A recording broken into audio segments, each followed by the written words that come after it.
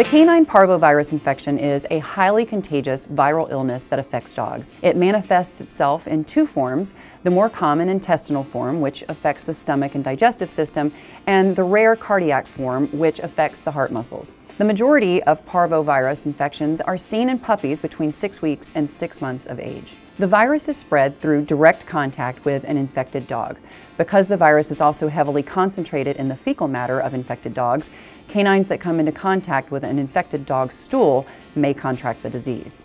Certain dog breeds such as Rottweilers, Doberman Pinschers, Pit Bulls, Labrador Retrievers, German Shepherds, and English Springer Spaniels are particularly vulnerable to the disease. Symptoms of the intestinal form of the disease include severe bloody diarrhea, lethargy, anorexia, fever, vomiting, and severe weight loss. The virus also affects the dog's ability to absorb nutrients, so infected dogs will quickly become dehydrated and weak. Rapid heartbeat, abdominal pain or discomfort, and low body temperature are also symptoms of canine parvovirus infection. There is no cure for the virus, but veterinarians can treat symptoms of the infection. Hospitalization is often required, and treatments may include intravenous fluid and nutrition therapy, medications to curb vomiting, and antibiotics and antiviral medications. The survival rate of dogs diagnosed with canine parvovirus is about 70% with veterinary intervention. Puppies are more susceptible to death due to their less developed immune systems. Vaccinations against parvovirus are readily available, and puppies should be vaccinated at least 6, 9, and 12 weeks.